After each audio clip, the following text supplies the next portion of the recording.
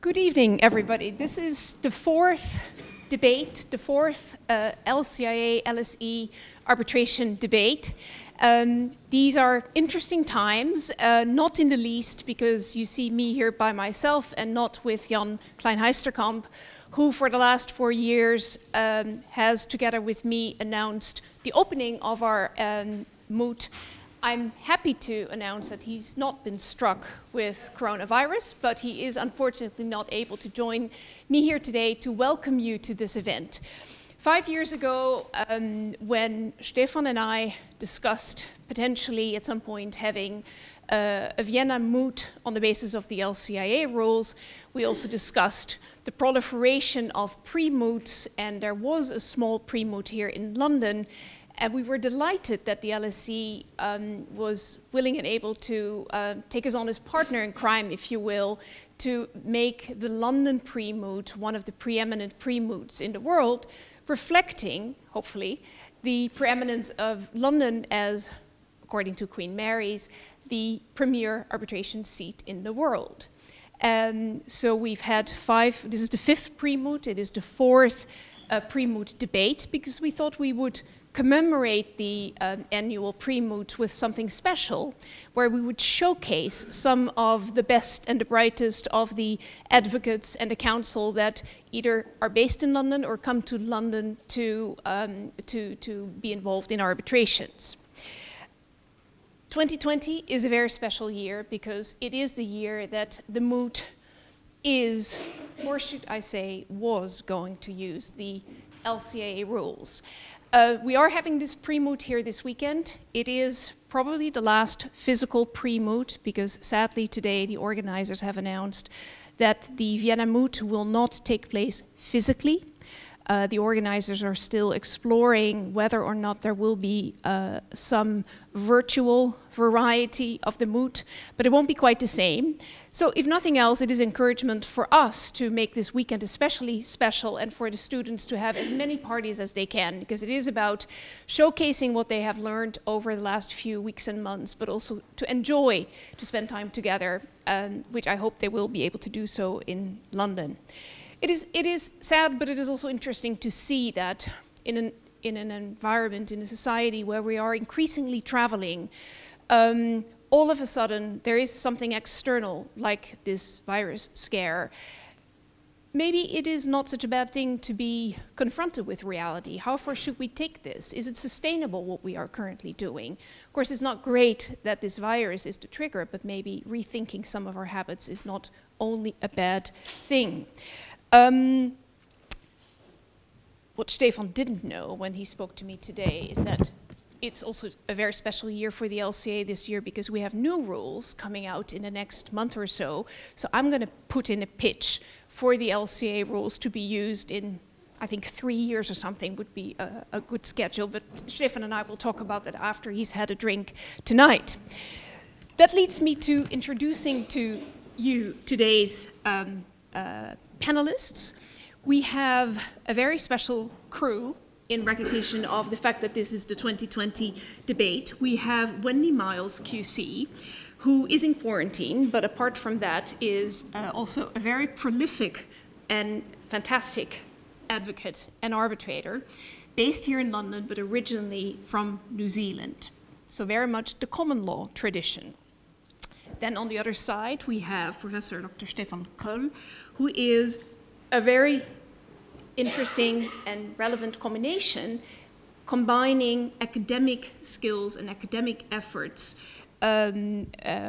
with his work at the Bucerius Law School in Hamburg, with his work as an arbitrator in Germany and elsewhere, and having spent a lot of time here in England as well, but still I would qualify him as a civil law lawyer. They are going to be debating under the supervision and guidance of no one else than our own president of the LCIA, Paula Hodges, QC, who is the head of Herbert Freehills arbitration practice. We are delighted that she is here for this special session of the LCA pre-moot. Paula and your team, it is over to you.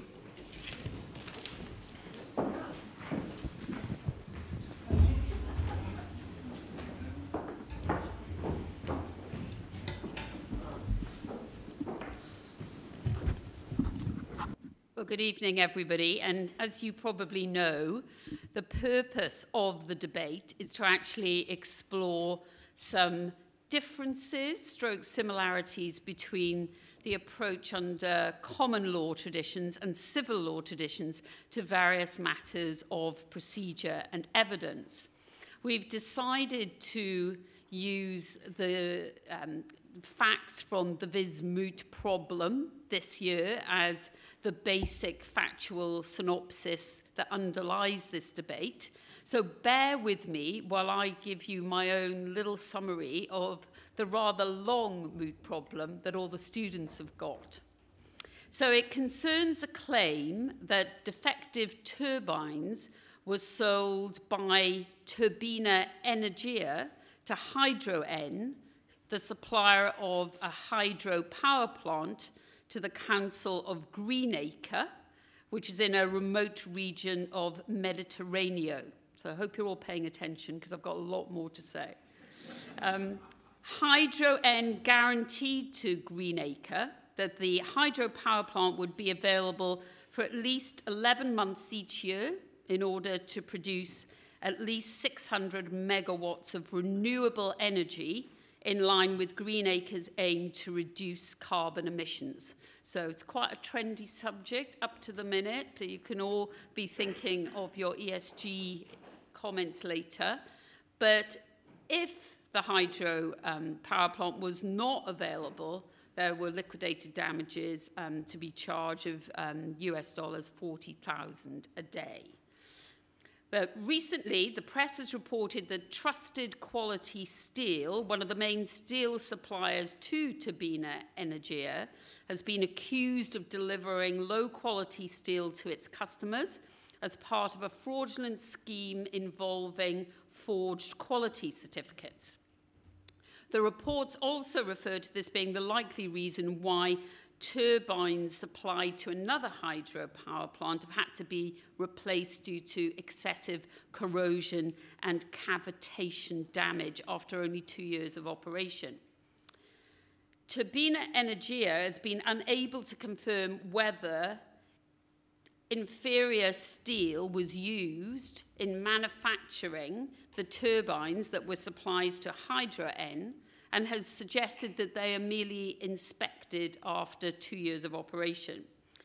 Needless to say, Hydro-N has rejected this proposal and demanded that the turbines be replaced within 2 years, in accordance with the wishes of its end customer, Greenacre. Turbina Energy has refused to replace the turbines without first undertaking an inspection. And so Hydro-N has lost patience and quite rightly started an LCIA arbitration, seeking replacement of the turbines and damages as compensation for any liquidated damages it has to pay to Greenacre for lost production.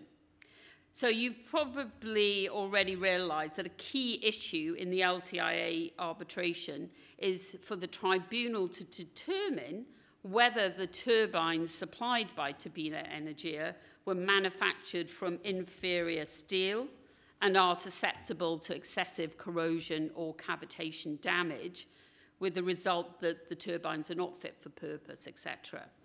This will require expert evidence, and the debate is going to focus on the timing and manner in which the expert evidence should be adduced. So the first topic is whether the tribunal should appoint an expert itself, or whether the parties should be entitled to submit evidence from experts of their own choosing. And then the second issue is whether the expert evidence should be heard at the beginning of the proceedings or in the more traditional manner after statements of case have been exchanged. So Wendy and Stefan are going to explore these issues from a common law and civil law perspective during the debate.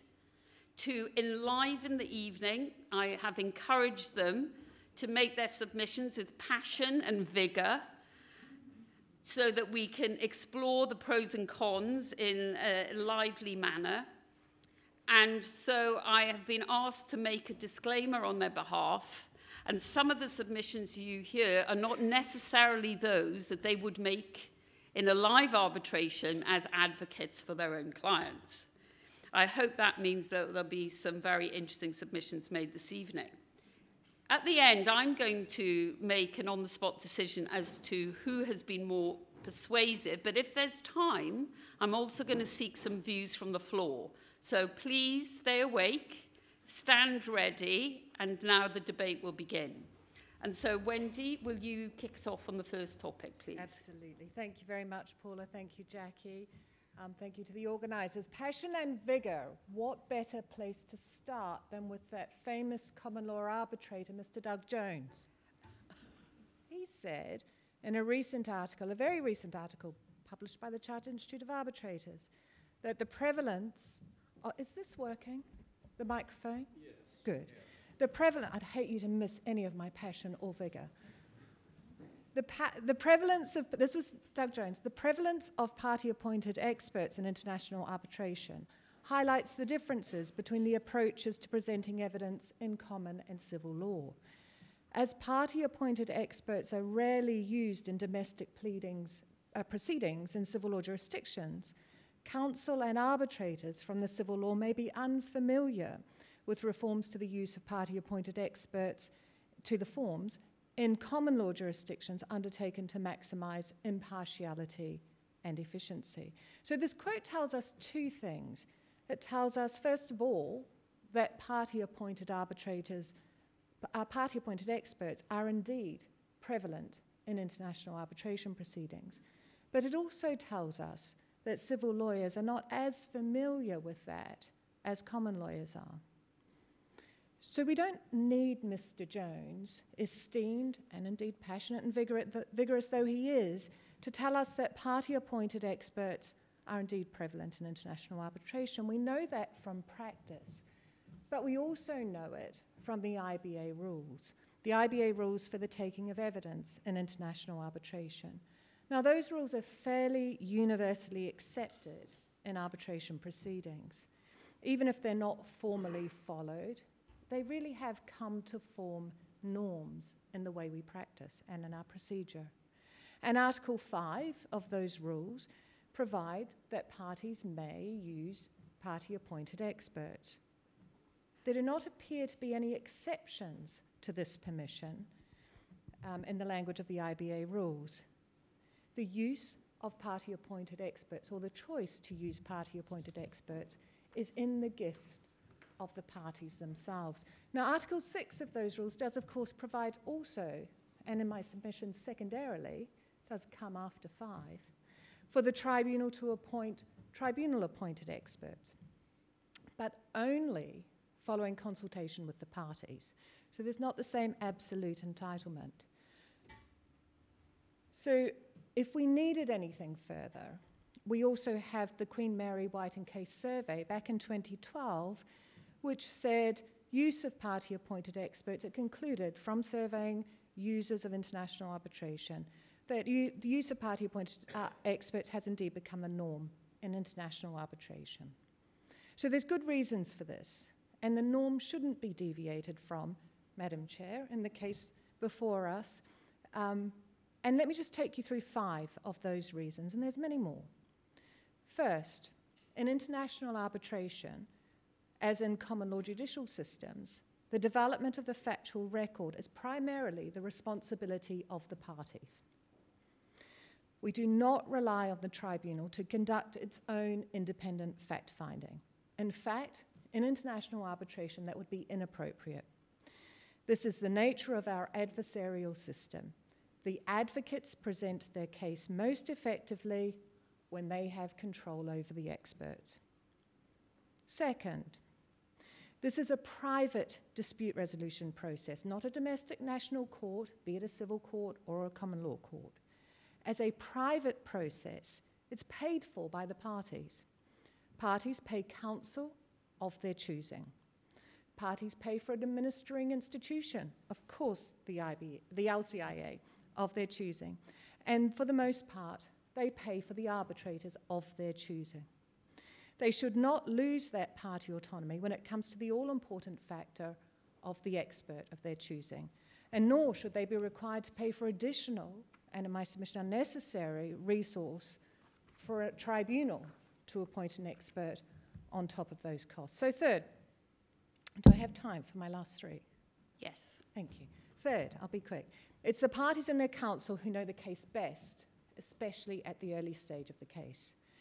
It's the counsel and the parties who know precisely what type of expertise is required. One mechanical engineer may not have the same specialist expertise as another mechanical engineer, just as one lawyer may not have the same expertise as another. The parties may well have different views in their claims and their defences as to what particular type of expertise is required. It may depend on how they characterise those claims and defences, and that itself may evolve throughout the proceedings. So with respect, the tribunal is not currently at this early stage in a position to predetermine that by appointing a single expert with specific expertise of its choosing, that it can resolve the expert issues in dispute.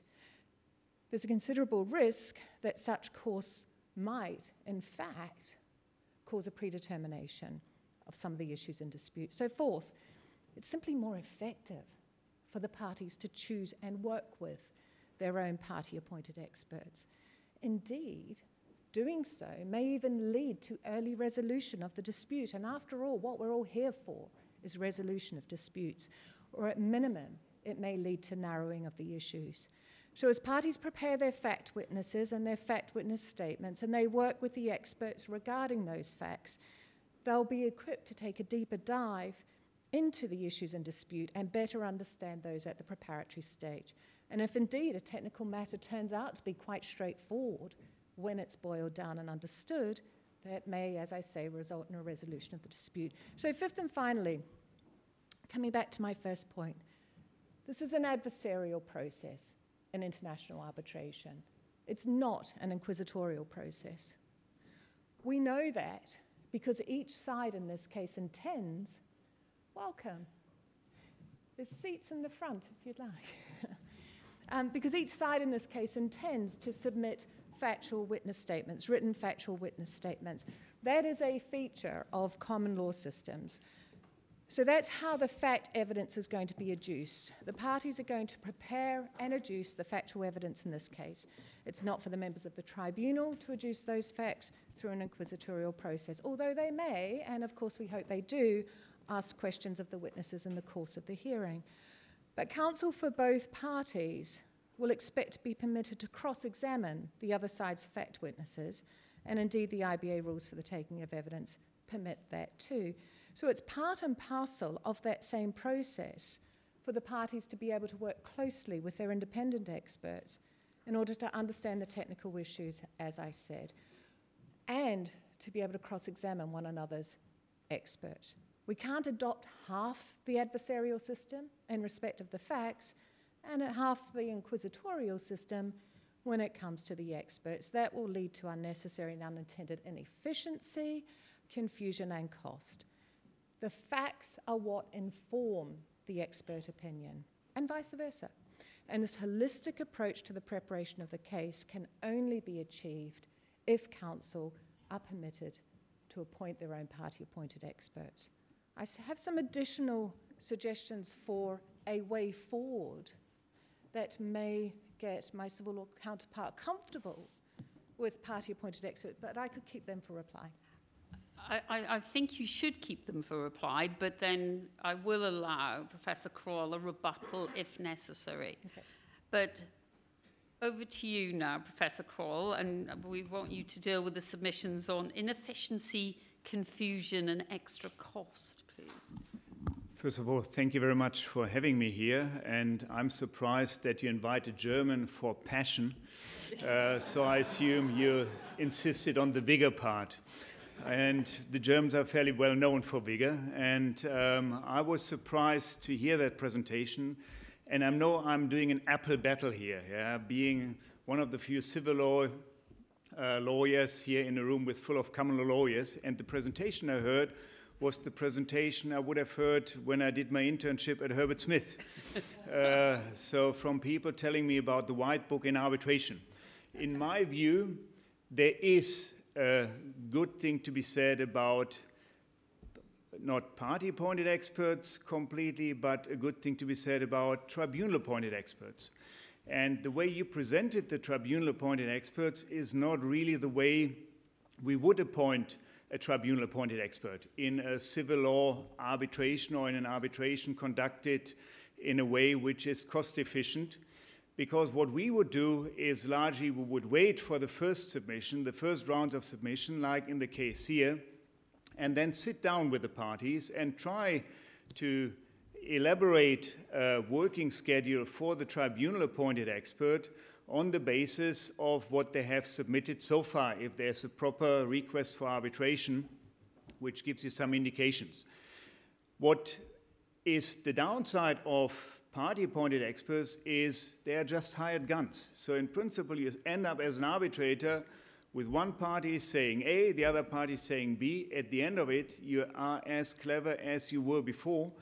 That was what actually happened in that arbitration, the cavitation issue, coming from a real arbitration, where we had two party-appointed experts, which presented completely opposite ways, without any guidance by the tribunal, and later on a tribunal-appointed expert, which was then questioned or by the parties with the help of their party-appointed experts. We would have been at the end of the proceedings as clever as at the beginning of the proceedings.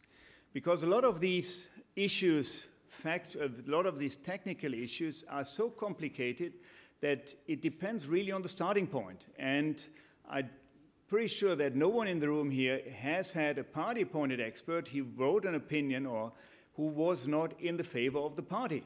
And the problem is if they start from A and the other one starts from B, in the end, there is nothing there for the tribunal to decide on. If you get the party-appointed, if you get at least a joint agreement on the starting point and from there develop where you want to go, there is a major advantage and cost saving in arbitration. Cost saving in arbitration is one of the issues why I would recommend tribunal-appointed experts, because if you anyway end up with a tribunal-appointed expert after you have heard the party-appointed experts, then why not have the parties agree at the beginning on a tribunal-appointed expert schedule and then have just one expert? There are another issue which also comes up. If you have tribunal-appointed expert, most parties will appoint or will approach several experts. And there are a number of markets where you have a very small pool of potential experts. And very often you approach the first expert is not really happy with the position. You want him to or her to present in an arbitration, so you have to approach another one. But this first expert is probably already burned for the arbitration, and I think everyone in this room has sat in arbitrations where they try to find someone who is able to do damage calculation which has not connections with any of the parties. So if you burn at least 4 potential experts, by one appointed by the party, one questioned or at least retained by the parties at some time, there is at the end only the second-class expert left.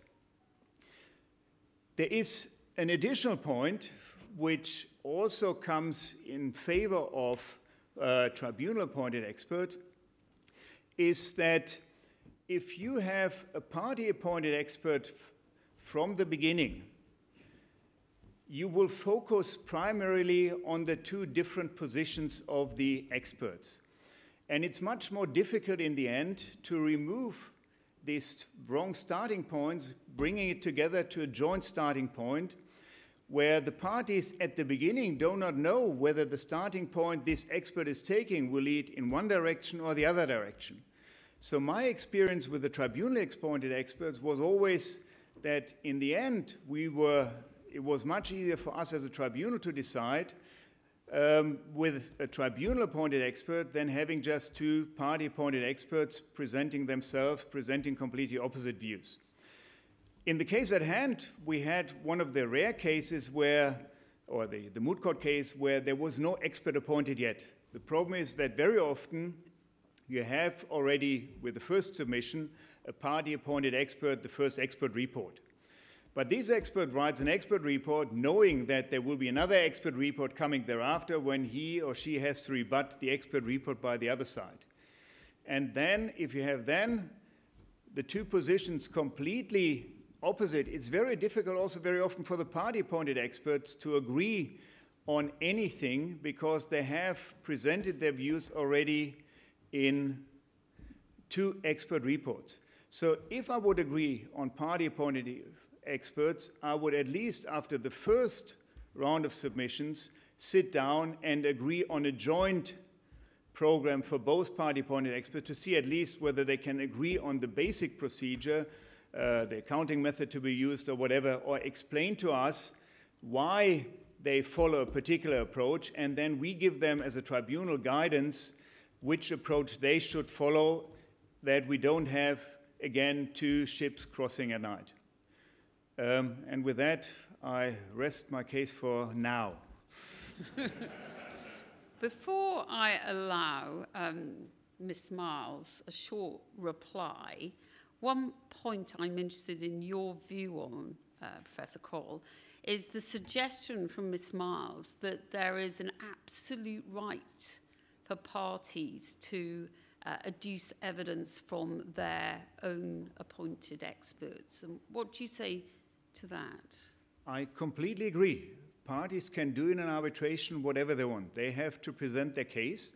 But the question is, you want to make it efficient. If you indicate from the beginning to the parties that they may have their expert, they probably need their expert later on to question the tribunal-appointed expert, but you will appoint an expert yourself. They will not invest in two party-appointed expert opinions. They will appoint they will invest in an expert helping them to question the tribunal-appointed expert, to draft the terms of reference for the tribunal-appointed expert. And when Ms. Miles started to discuss the EBA rules, the funny thing is if you look at the EBA rules, yes, she is right. But if you look at all the other arbitration rules, the arbitration laws, they regulate challenge of arbitrators, challenge of party-appointed experts, because they have to be, challenge of tribunal-appointed experts. They have to be independent and impartial. They do not regulate the challenge of party-appointed experts because everyone knows that they are never independent and impartial. And there has been, you were quoting Mr. Doug Jones, there has been someone who said it's naive to believe that they will be independent or impartial. Okay, Ms. Haas.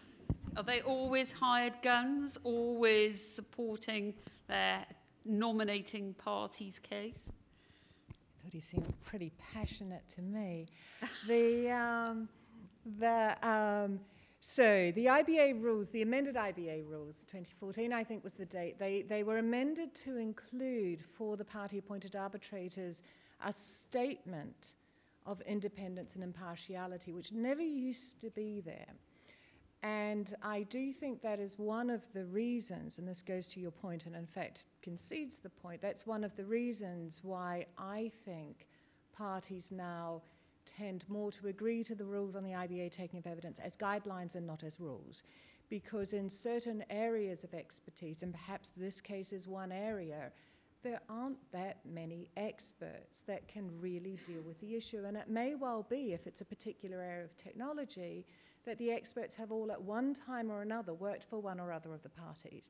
So they may well be impartial, but they're not independent. They could be the former chief engineer, so on the pension. So they're not independent of the parties, but they may still be impartial. So the IBA rules do require a statement of impartiality and independence. The IBA rules, and actually nothing else in arbitration, has an equivalent to our White Book rules, the CPR Rule 35, where the expert affirmatively must state and agree and commit. I really hope that's not mine. Dear Lord, hacking. You'd be the only person in the room I'd forgive. Don't take it though. Those rules, one owes the expert actually owes a duty to the court, over and above the duty to the parties, a duty to the court. But are they hired guns? Sometimes yes. Are good ones hired guns? Never. Are effective ones hired guns? Never. Effective ones are helping the arbitrators to get to the resolution of the dispute. Obviously, you're not going to appoint them if getting to the resolution of the dispute means you're going to lose. Your job is not to lose as counsel, obviously. But if they can help you get to settlement, then perhaps they are doing their job. So the IBA rules do have that commitment. I just want to come back on so the question was, are they high guns? Sometimes, but they shouldn't be. An party-appointed expert ultimately may not agree with the party that appointed her on all points. So that is where the experts are really doing their job, where they're finding the areas of agreement. So I do think, May I shortly interrupt you? Would you then present that expert if they don't agree with you on all points? Would you then appoint that expert if you don't agree with you on all? Present. It depends, of course. The lawyer's answer to everything, but it really does. If it's a deal breaker of a point, probably not. But if it's points in the margins, as is usually the case, these expert, you don't need an expert unless the technical issues in dispute are difficult and complicated and not within your experience and the lawyer's experience and the arbitrator's experience. But I do agree with you that we need, in the use of experts in international arbitration, as in judicial proceedings, in all systems, a process-driven solution. So we need to find a way to get the experts on the same page and looking to participate in the same process of helping the arbitrators resolve the dispute. Now, I don't think you have to have a tribunal-appointed expert to achieve that. I think party-appointed experts, driven properly, it's like a car, can actually get to that process-driven solution as well. Early mutual engagement is one way to achieve that. Identifications of the areas in dispute, another way. Identification of the materiality of areas in dispute. There might be a whole lot in dispute that goes to technical issues, and very little of it might be material. Identification, articulation of the reasons for agreement. Listing of assumptions. It's all very well for the conclusions to be different, but are the assumptions underlying those conclusions the same? Identification of evidence relevant to the outstanding dispute. So what are the facts in issue that are informing the respective parties' conclusions?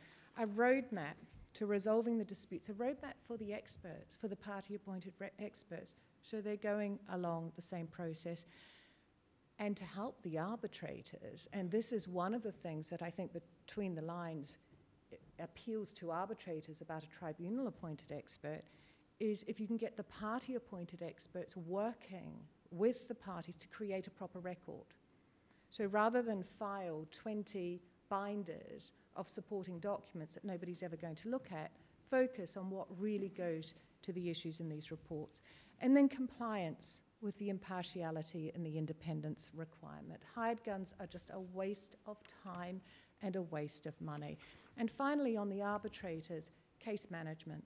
You don't need your own tribunal-appointed expert to manage the process. You can be proactive in managing the party-appointed expert. And last in the process-driven approach is creativity, ingenuity, internationality in the approach to cross-examination. So that can include things like hot tubbing, bringing the party-appointed experts together and really having an opportunity to bring them into resolving the same issues and the same dispute. Now, just when you think about whether you need a very, very short rebuttal, Professor Kröll, one point of order, after me explaining the factual scenario, neither of you have actually based your submissions on the defective turbines. So I'm going to give you each one opportunity to give me a good reason why we should have a tribunal-appointed expert in this case, or party-appointed experts, to work out whether these turbines are likely to be susceptible to corrosion and cavitation damage. Just one short point. Ms. Miles mentioned that hired guns are useless waste of time and waste of money. And as I said, I believe that most of the time the party-appointed expert is a hired gun, so that is largely a waste of money, waste of time, and waste of effort. But now looking at our case again, we have here two problems, corrosion and cavitation. They may be related, but one is a more chemical issue, the other one is a more physical issue, the cavitation part. The chemical, the corrosion part, so you might need two separate experts. In this case here, we had no party-appointed expert yet. And with the corrosion problem, with the physical problem, that is one, at least what I learned in my arbitration from these first two party-appointed experts and then later the tribunal-appointed expert, that is something where largely an expert can tell you whatever they want, because very often they don't know themselves how it properly works. That was one of the outcome of, in the end, having all three experts sitting there, that they said, in the end, we don't 100% understand why we have cavitation there. In these type of turbines, we know what it is, we know how it works, but how you really manage that, there are different approaches to that. If we had the tribunal-appointed experts at the beginning, he would have been able to tell us from the beginning, I can write you an expert opinion, but if there are certain questions coming from the party-appointed experts, I would have to admit, and I can easily admit, the two party-appointed experts, they wrote two party-appointed expert opinions, only in the end, later on, to agree with the tribunal-appointed expert. That is an area where you have problems. Corrosion is something different. Corrosion is a chemical process where you probably, it's easier to explain why you have corrosion. And again here, I would say once you have decided to go one road, why change it and have prolonged the process? I would agree with Ms. Miles. To a certain extent, you should not have the worst of both approaches, but stick to one approach and help to make it work properly. The best would not really be to have the best of both approaches, but there is a question, tribunal or party-appointed experts here, that's, you have to decide one way or another. So you think we're going to end up with 6 experts overall? Presumably the tribunal would need 2 experts that would be it, or at least in the case we ended up with 5. So that's a concession. Ms. Marv, anything to add? Well, 2 things. First, having listened very carefully to Professor Kröll, I know for sure I need a party-appointed expert to understand the difference between corrosion and cavitation. But we know from the facts that the existence of corrosion is not an issue. We know from the facts that the existence of cavitation is not an issue. And we know from the facts that the timing, 2 years of operation, is also not an issue. What is an issue is whether that corrosion and cavitation after 2 years was excessive. And what is an issue is whether it was resulting from the manufacture of inferior steel and whether that steel was susceptible. So those are evaluative issues. They're not issues of does a scientifically proven condition exist or not, but what is the degree? What is the level and degree? And those are evaluative decisions, and the parties will have different views on that and different factors feeding into that. And I think for that reason, on these particular facts, it goes strongly towards party-appointed. I'm not sure you're right in saying that there is evidence of corrosion cavitation damage as yet, and it could be both, but leaving that to one side, will the tribunal not be assisted by having their own expert help them understand these chemical and physical damage issues? So if the tribunal doesn't understand those issues properly as a result of the party-appointed experts, those party-appointed experts and their appointing counsel are not doing their job properly. I intend, Madam Chair, to do my job properly.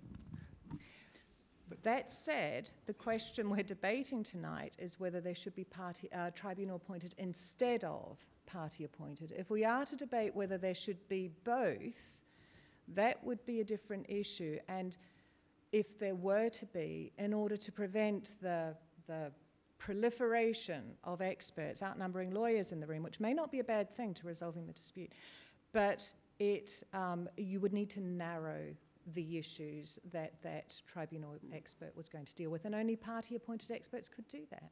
And just one clarification. Ms. Miles has just pointed to the fact that the actual motion was an alternative, whereas I think, Professor Kröll, you've accepted that the parties are entitled to have their own experts, but did you mean that those experts are allowed to serve expert reports, or are they just in the background helping the parties? For me, it was more there in the background, helping the parties, advising the parties. I think the parties have a certain amount of knowledge within the company, and that amount helps them to write the request for arbitration and the answer to that. But the moment you start discussing issues, you might need external evidence, external expertise to guide you what are the real questions you have to ask, whatever.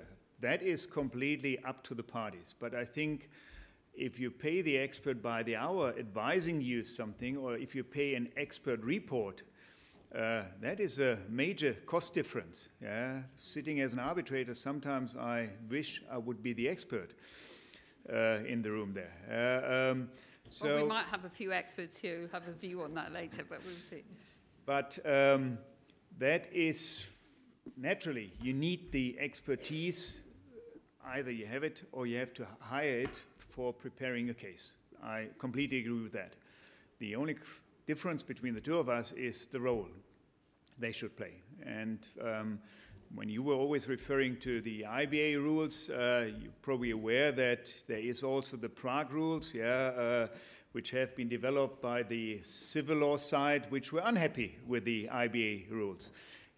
With too much experts, party-appointed experts, too much cross-examination, and you rightly said, cross-examination, we have to internationalize it. You will hear civil lawyers would say, we don't need it at all.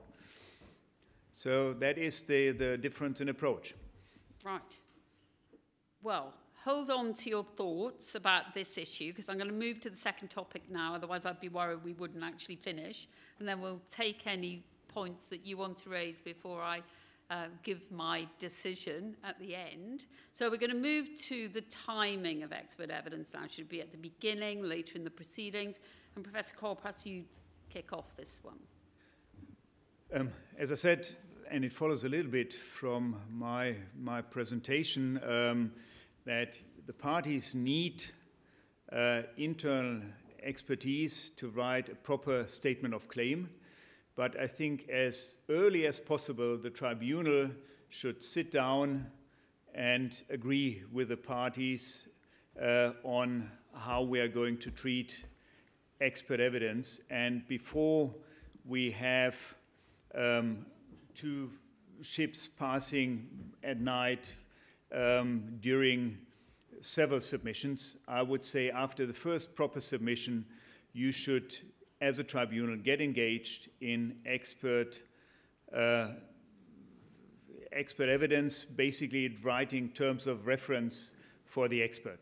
The problem is sometimes in these cases, you have it that after the first submission, no one in the room really understands what is completely going on, and you need a second submission.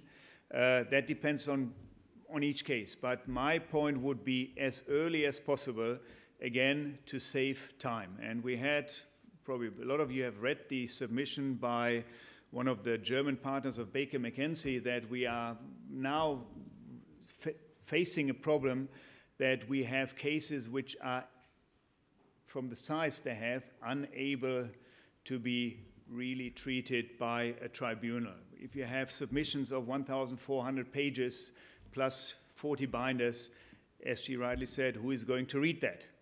So I think if you as a tribunal take a proactive approach early onwards and tell the parties at an early point in time that is the way we're going to proceed with the expert, and I think you can save time and money. Maybe some of these cases you cannot dispute until the smallest piece there. And yes, I just sometimes have to say there's an economic solution and take a proper stance as a tribunal and avoid the due process paranoia to a certain extent. So I have a question before we move to Ms. Mars. What I understand you to be saying is there should be early assessment of how the expert evidence should be adduced. But what do you say on the question of whether or not, in a case like this, where it certainly seems that there's no obvious evidence of damage yet in the turbines, whether the expert evidence should actually precede the statements of case? Here we had a request for arbitration and an answer to that, so no proper statement of case. That's what the students had to do in that here. That's a really odd case here because the turbines, no one had a look at the turbines. No one even knew whether they were damaged. It was just the threat that there was a damage. And the only thing the expert could do is evaluate how large is the threat that there is a damage, and does it justify preparing everything to remove them immediately instead of just opening it up, taking them out, investigating, and then spending another time preparing and repairing them. So that's a really extraordinary case here. In this case, I would say you only need a tribunal-appointed expert who evaluates the likelihood that there is corrosion or cavitation, because there's nothing to examine at present. And would you have that happen before the parties make submissions? In that case, I would advocate even have that before the parties make a further submission on that. Ms. Miles.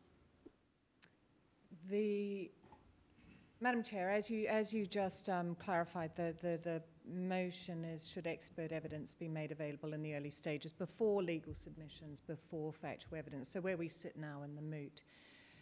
And this, from my side, would be much quicker. The answer to that is no, period. The role of expert opinions is to give an opinion on the facts. We have the barest of facts and absolutely no evidence to substantiate those facts, and many of those facts are an issue. So for an independent expert to give an opinion on disputed facts, that would be elevating that expert opinion to a fact-finding role, which is not the purpose of expert evidence.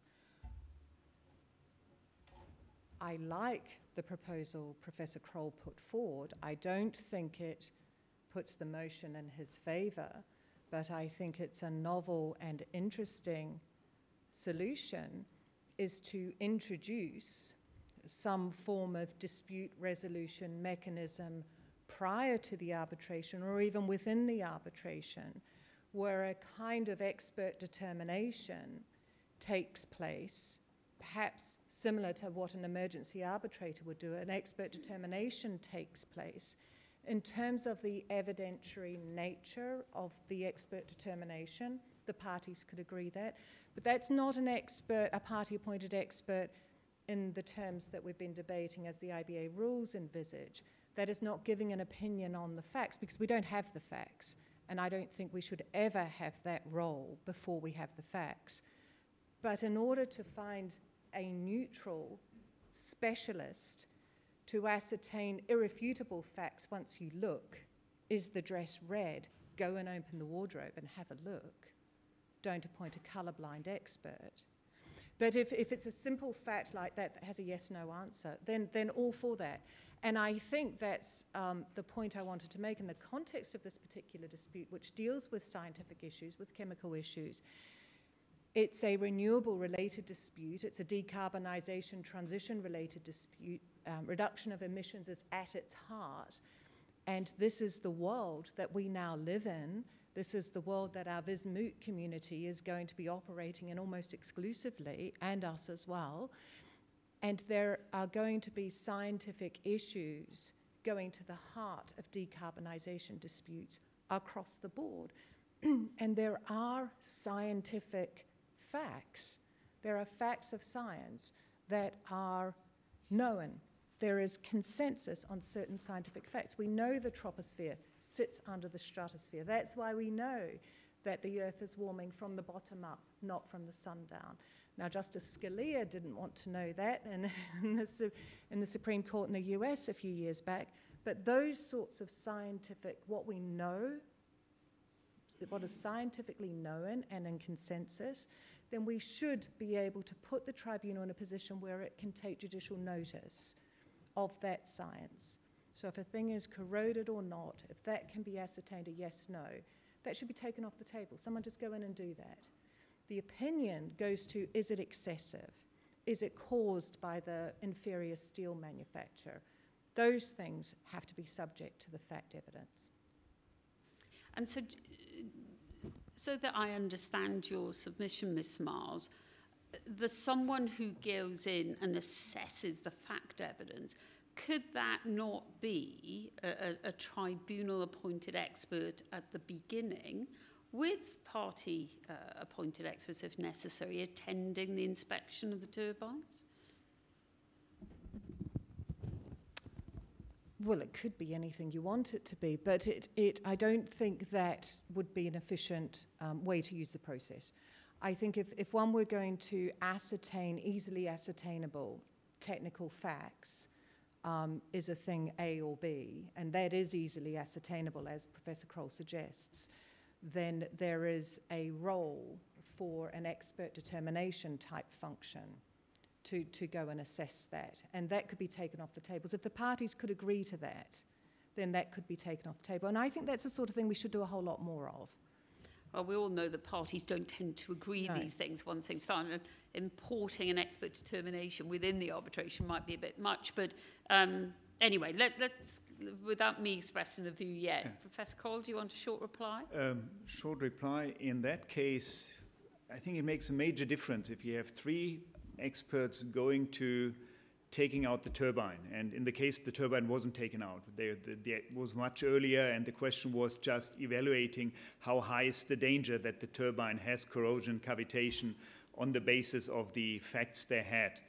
But if you take three experts going to the turbine, looking at the turbine, I think it makes a major difference if you had two experts which had a written report, which are in a position that they have to defend the positions they have taken at a particular point in time. Instead of having three experts going there, there's a tribunal-appointed expert which is asked questions by the other experts which have not taken a position, whose position has not been the basis of a submission of a party. Therefore, I think it makes sense to have, in these type of cases, the tribunal-appointed experts looking at it jointly with the party-appointed experts, that they agree what is the basic method we are examining the corrosion, what are the various issues, and then the tribunal-appointed experts does his or her work on the basis of the terms of reference agreed with the party-appointed experts. Anything else? I mean, if we're talking about a root cause analysis exercise, that seems to me not to be the role of experts appointed in an international arbitration proceeding. If somebody needs to go in and just look and see, is there corrosion or isn't there corrosion, someone should do that. But it's the more evaluative issues around that. If there is it excessive, isn't it excessive? And what was the cause of it? Why is it there? Is it a design defect? Is it a metallurgical issue? All of that would then be subject to the reports. But if there's a preliminary question, open it up and have a look and see if there's corrosion or not, then that seems to me not to be a matter for party or tribunal expert opinions. That seems to me a fact that needs to be ascertained, and it might be a fact that needs to be ascertained by somebody who recognises what corrosion is and isn't.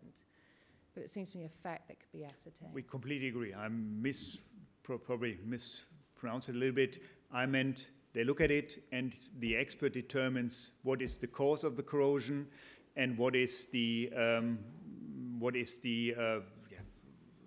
extent of the corrosion in comparison to what you would normally expect. So the evaluative part, not that the expert just looks at it and says there is corrosion. Yeah. I see. I see. Well, then I maintain my original point that that shouldn't be done until the facts are reduced. Right. So I'm going to open it up to the floor now. Does anyone have any points or questions they'd like to make? Coronavirus is not slowing you down. One behind you. Jeremy Nicholson, and I own up to being a very common lawyer. A question for Professor Kröll. Isn't the problem with a tribunal-appointed expert that the tribunal then gets only one opinion, and the tribunal then has very little choice? Whereas if there are party-appointed experts, then the tribunal has at least two sets of opinions to explore, and more importantly, the reasons for their opinions. Yeah. Very valid point. That is for me, the opportunity in a hearing, expert hearing, you come and question the view of the expert. And as a tribunal, your view then is to hear the cross-examination or the examination of the expert by the parties, by the party-appointed expert, and then base your decision later on what you think can stand or cannot stand. The parties will anyway present already in one way or another their views in the submissions. They will say, I believe there is excessive corrosion. The other will say there is no excessive corrosion. If there's excessive corrosion, it has to do with the construction of the or the water you use or whatever. Yeah. So you have the different views in the submissions, and you get the different views through the questioning of the tribunal-appointed expert. Okay. Do you have another question? There's a gentleman in the middle with a striped shirt. Thank you. Professor, my question is that we advocate often the parties' autonomy in the arbitration. But the first thing is that the parties are so expert to identify appropriate expert which can identify problems, because sometimes parties are not very well in appointing arbitrators, and that may happen so many times. And the second point is that why the parties are not agree for a joint expert, because the basic mechanism of arbitration is there to save the cost and time. So the first point is that why they are not agree for the joint expert rather than they are appointing a separate expert. If the parties appoint a joint expert, great. Yeah? I don't have to do any work as a tribunal. Yeah? If they can agree on an expert, it's very helpful for me. I think the issue here was more that if the parties come with their party-appointed experts, should we say, okay, we insist or we let them write not only one expert opinion but two expert opinions, or should we say at a certain point in time we have read the first expert opinion, let's now try to get now a joint expert, or let's try to agree on something that the next expert opinion is useful for the tribunal and not just presenting the position of the party again. Ms. Miles, I think you might have something to say on Parties this. can agree a joint expert. They probably don't need us. Yes, I think by the time the dispute's arisen, the parties are very unlikely to agree on the same expert. Do you have someone from the back? Whoever you can get the mic to. Thank you. Thank you very much. Michael Patrick Joyce. I'd like to go back to a phrase that Stefan Kröll has used on a couple of occasions, which is ships passing in the night. So this is really a situation where you have expert 1 starting at point A and getting to conclusion B, and expert 2 starting at point C and getting to conclusion D. Now, if you're putting a tribunal in the position of having to appoint an expert, surely you're asking a tribunal to perform completely impossible mental gymnastics in those circumstances. So the conclusion would tend to indicate that the civil law approach fails. But then, if one looks at the common law approach and one simply lets expert 1 start from point A and expert 2 start from point C, all you're doing is storing up very great problems further down the line. So the logic of that conclusion is that the common law approach fails. So both approaches fail catastrophically. Where have I gone wrong? I was worried you were going to be overly common law orientated then, but I like the missile towards Miss Mars at the end. So do you want to go first this time? So I shamelessly plagiarised Mr. Justice Green in his judgment in British American Tobacco and the Department of Health, a judicial review decision in the High Court, Queen's Bench in 2016. And those factors that I laid out in reply, early engagement, early mutual engagement and agreement on the areas, that's precisely to prevent that happening. If all experts are doing is creating more confusion and more uncertainty, they have no place in the arbitration.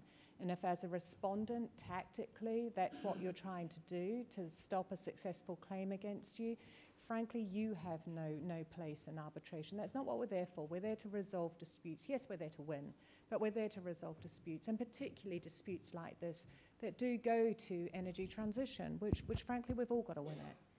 You know, we're actually all on the same team on that one. So getting to the answer on the technical issue should be our collective objective. Your damages, maybe there's a lot more horse trading in it, but when it comes to technical issues, scientific technical issues, we ought to be able to do this. Professor Kröll, does the tribunal expert process fail? It all depends on the arbitrators you get. So there's some very good at gymnastics, yeah, and some may not be as good.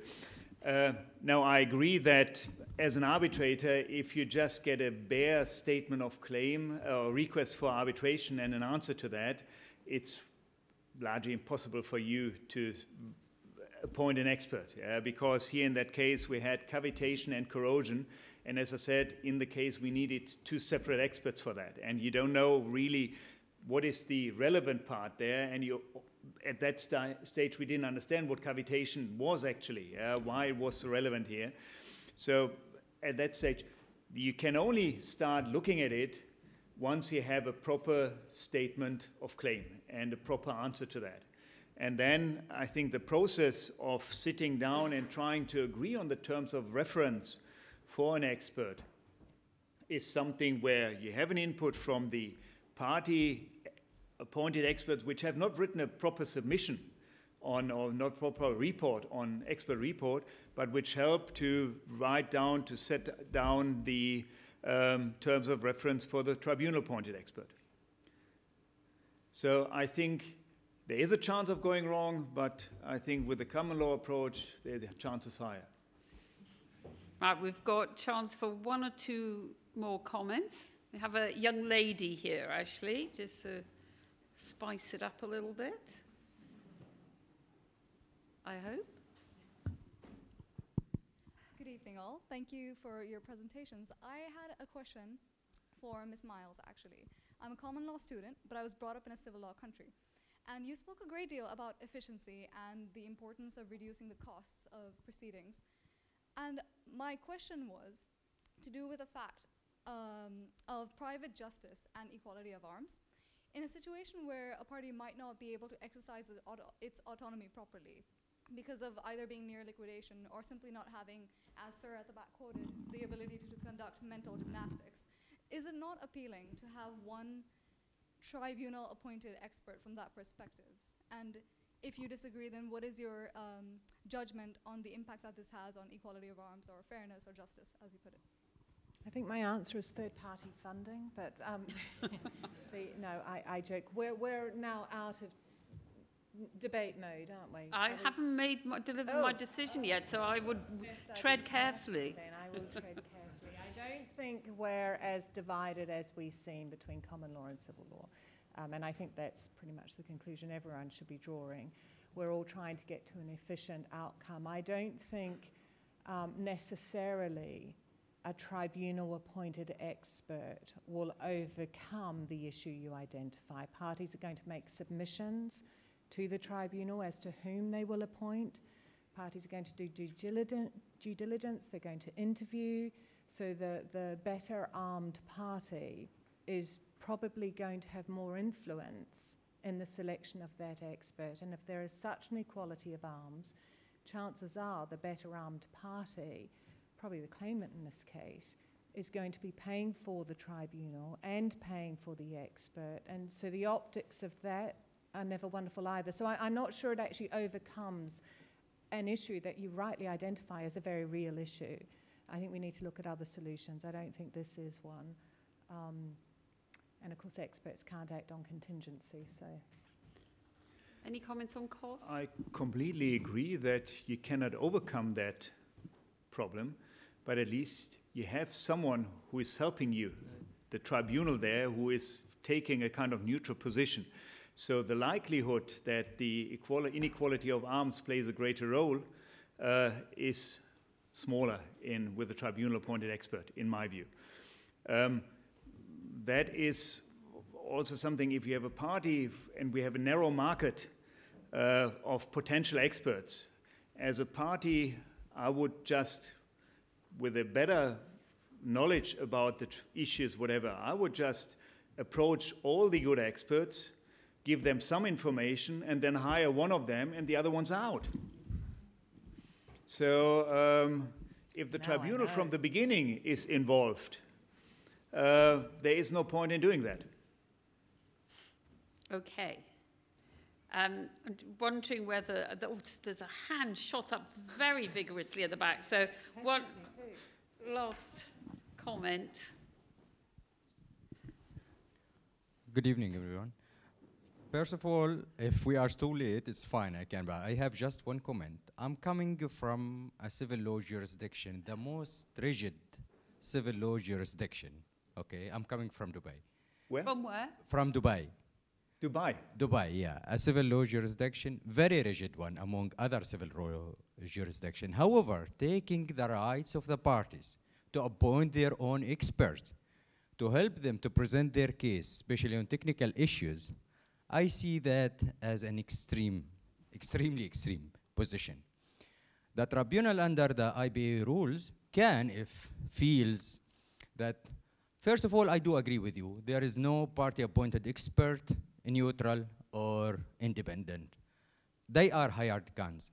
But that's the role of the tribunal here. That's the role of the tribunal to balance or evaluate. Here we need to know who is deciding on the dispute is not the expert, is the tribunal who can balance and evaluate the two opinions. If they see that they are too extremely biased, the tribunal can appoint its own expert under the IBA rules. On the other hand, from my experience, the tribunal appointed expert, which is like the judge appointed expert in our cases, there has to be the punch bag for the parties. And the tribunal and the parties, the tribunal, like the parties arbitrators, they are not really technical. They don't know really if the parties are right with their criticism to that expert or not. So it's better always, and by law or under any kind of rules, there is no way to take from the parties their right to appoint their own expert and to put it from the beginning in the terms of reference that you cannot appoint your own expert. Sorry if I understood wrong the issue or... No, I completely agree. There's no right to take it away. Yeah? The only question is what to do with the cost later on. Yeah? You can still, as an arbitrator, say you have the right to appoint your own expert. You have the right also to question, or you need an expert to question the other expert. But I'm not giving you the cost for the two expert reports you have submitted there. To prevent someone from doing something in an arbitration, that would probably always affect the right to be heard and to present your case properly. And I think there is no disagreement between the two of us. The only question is what should you do as a tribunal? And it's also fairly, from a technical consideration, if the tribunal says we are going to appoint a tribunal-appointed expert and you keep sending in party-appointed expert reports, there are a lot of arbitrators who don't like that. Let's put it that way. They will look at it, but they say, we agree on a particular procedure. We have a procedure which is, at least if you look at the civil law side, not a violation of the right to be heard. You can submit an expert report, but how I'm going to deal with it, that is a question which is, in my view, within the tribunal's discretion. Well, Professor Kröll, I think your passion is increasing as the evening's gone on, but I'm going to draw it to a close now, I'm afraid. I actually thought the last gentleman's comment was very apposite and actually encapsulated what international arbitration is all about, and that's having a marriage of the civil and common law approaches. I've tried desperately hard to put my common law training to one side, but on topic one, I just cannot, I am afraid, be persuaded that there shouldn't be party-appointed experts who actually deliver evidence and expert reports, particularly in a case like this, which is so complicated on both the chemical and physical damage front. And now I'm going to commit one of the greatest sins in arbitration, split the baby in two, because in this case, I do think we need expert evidence up front. Is there any damage? We don't know yet. Let's inspect the turbines and find out. So there we go. And I hope that we have actually got a lot of students in the room. There are a lot more in the overflow room, so I hope they've enjoyed it as well. And I hope this will get them in the mood for the pre-moot, and maybe just the moot now, actually, this weekend. And I think it's a wonderful way for them to practice their skills. And I was reminded recently of a quote from The Art of War, written by Sun Tzu in the 5th century BC in China, which is this: victorious warriors win first and then go to war, while defeated warriors go to war first and then seek to win. I'll let you all ponder that one. The next and the last thing I have to do this evening is actually to encourage you to stay for drinks. Those are going to be in the senior common room, one floor down on the 5th floor, and I'm assured there are going to be stewards in red LSE t-shirts to guide you on the way. So I hope no one is actually colourblind in the room, otherwise you might miss out on drinks. But please join me in thanking our debaters this evening.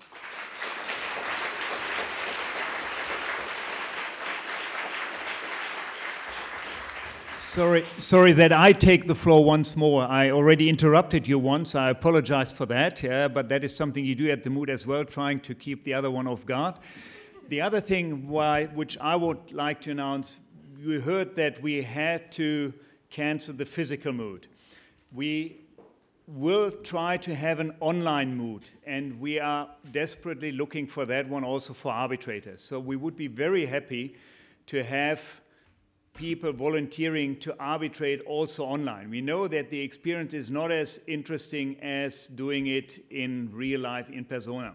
But if we want to offer that to the students, we need people who are willing to take off 2 or 4 hours of their time sitting in front of a computer and trying to give some feedback to the students.